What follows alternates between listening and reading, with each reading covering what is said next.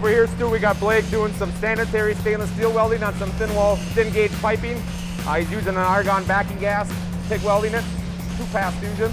That looks pretty intense, and again, I marvel at how accurate the welding is here. It's like second to anything I've ever seen. It seems like you have to be pretty well versed to work in a facility like this. Yeah, there's a good variety. See, yesterday Blake was welding on some pressure vessels and some thicker material. Today he hopped over doing the stainless steel.